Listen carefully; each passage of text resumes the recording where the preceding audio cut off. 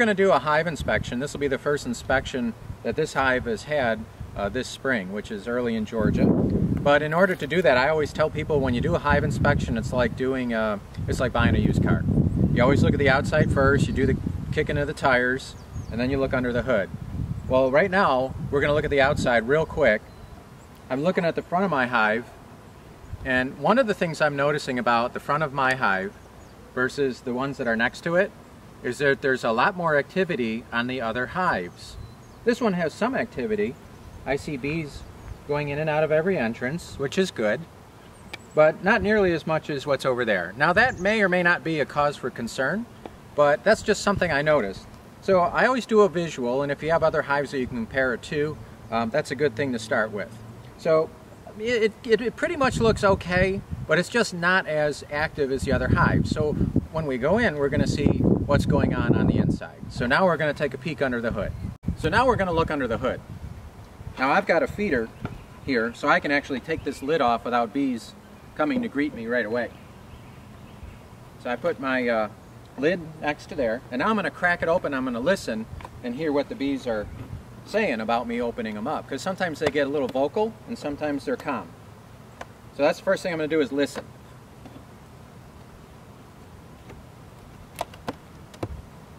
I crack it open. I don't really hear anything, so that's a good sign. That means they're in a good mood. It's a sunny day, so we'll keep moving. So here's what I see after I took the lid off. There's not a lot of bees up here. I see some bees here. They're in here mostly on this side. This is a honey super, and I'm going to check the weight of it in just a second here. I'm going to crack it, break the seal off the other two hive bodies, and then I'm going to see how heavy this is. So I'm going to crack the seal right here, just loosen it up. I didn't even use smoke yet, because they're pretty common. There's not a lot of bees up here, so let's check this. Now, this is very light. There's not much honey in here, so that tells me the two things on a hive inspection is food in the pantry and signs of life.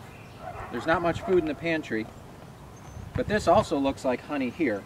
So I'm going to check this one, check the weight of it. They might have had 2 honey supers for the winter. So I'll check the weight here. A little bit heavier. They have some food, so they're not starving, and we're at the early stages of the flow. But let's take a closer look at the brood nest. So here's the brood nest. Now obviously the reason why this colony wasn't as active outside when we did our visual inspection is there's just not as many bees as the other colonies have. But you can tell right now, just by looking at these first 4 frames, this is where all the activity is, right here. There's not much happening here. So what I'm going to do is we're going to take a look and make sure our queen is here, because we do find some food. So the 2 main things on inspection is, do you have food in the pantry, and do you have life in your hive? So let's examine to make sure we've got our queen, and if she's laying eggs, and that'll be a good check for us. So let's go ahead and do that.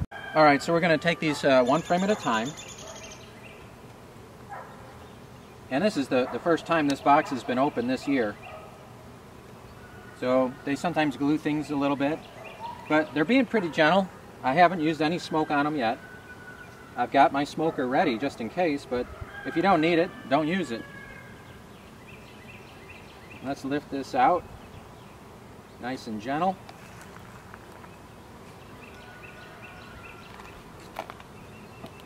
And I see some more food in the pantry. I see pollen on this frame.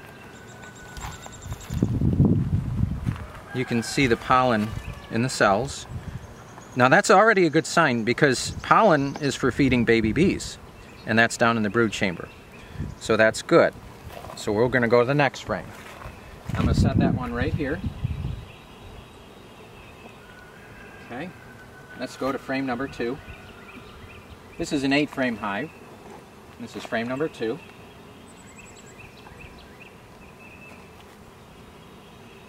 Okay, now here we have some signs of life.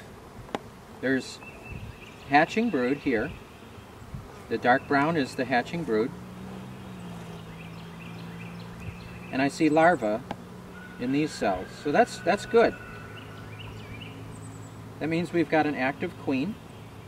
And I'm also looking straight down in the cells and I see eggs. So even if I don't see my queen, I know she's here because there's eggs. And in fact, there's our queen. Right here. See her? There she is. Oh, now she found a spot to go in and go on the other side. There's a hole right in the middle of that comb, and here she is on this side now. I can't see her. Right where my finger is. Okay. So there's our girl, and she's a good-looking queen. And it's just early in the year. She may need time to get up to speed, so we'll put that back. And examine frame number 2 and just see if she's got more things to look forward to, like hatching brood. And sure enough, there is some hatching brood here.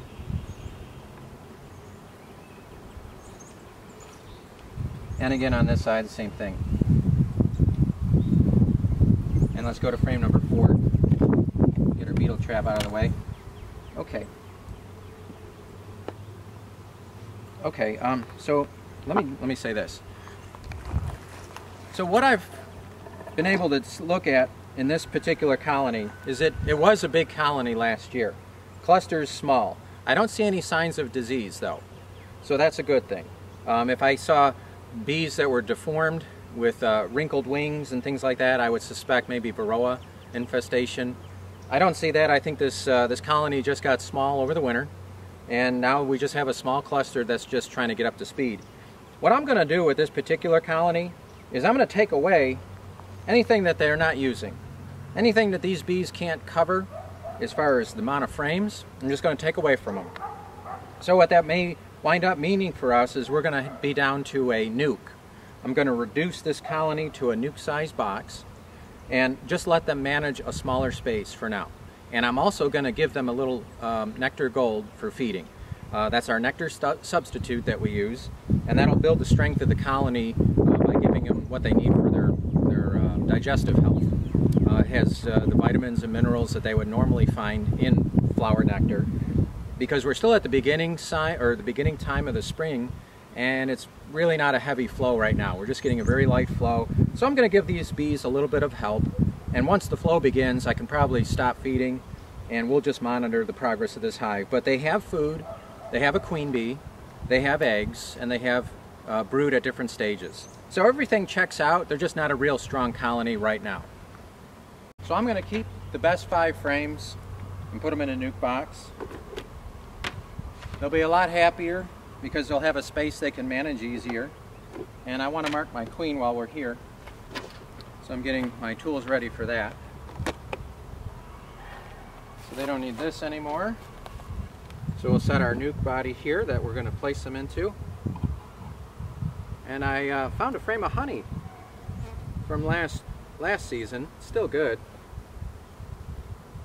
And we can give them that. I'm just going to trim back some of these cells, which are a little bigger. Sometimes they draw honeycomb really fat. So I'm just going to trim that down.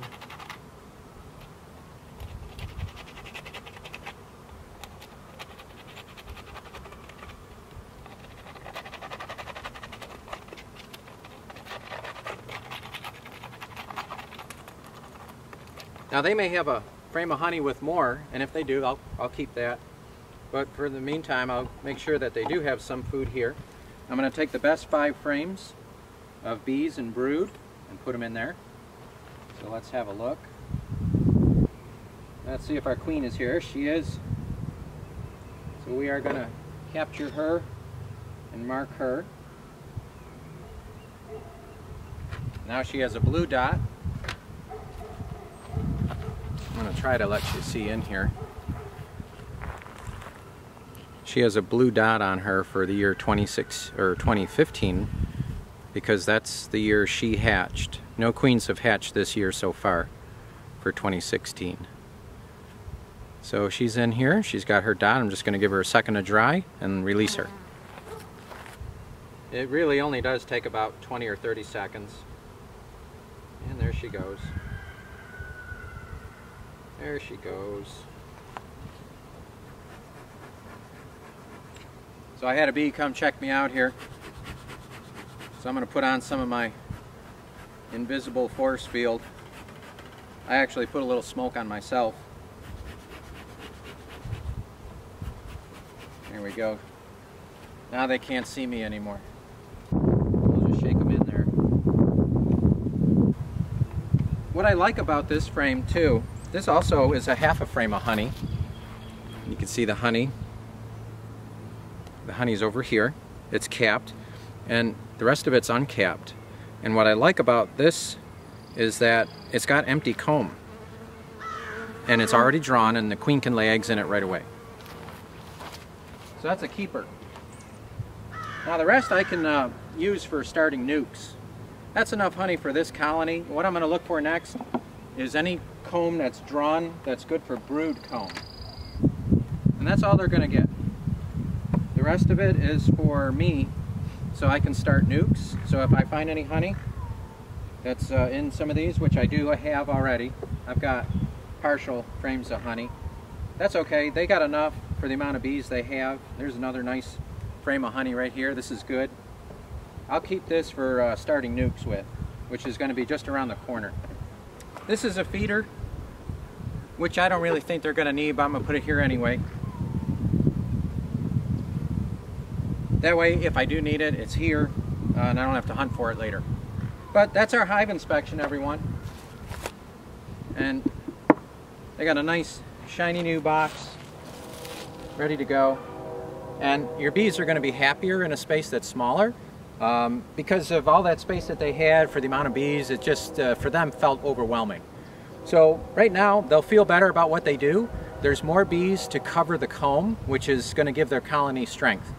So they can keep all the combs clean, they can get rid of pests, they can manage their situation a lot better by not having as much to cover. They don't have as much ground to cover. So hopefully this will help you with your hive inspections. And this was actually a good example of a hive that really wasn't doing that great. I mean, it's okay, but it needed this kind of help. So every hive inspection is different. Everybody loves to open up a box of bees and just see them bubbling over, nice healthy colony, but once in a while you run into something like this. This is not the end of the world, and it's something that you can easily fix. We had food to put in there. They actually had enough of their own, so they're going to be fine. I just gave them a smaller space to work in. I marked my queen, and I know she's a survivor queen. She made it through the winter, so all my queens that make it through the winter get last year's marking color, which is blue. This year is white, but last year's was blue, and so anytime I see a blue queen, I know that that's a queen from the year 2015, and she's survived the winter. So that's a good stock. So we're going to let this colony go to work. We'll check back here maybe in a few weeks. About 2 weeks probably is what we'll do. We'll check on everybody in about 2 weeks. See you next time, friends. Enjoy beekeeping.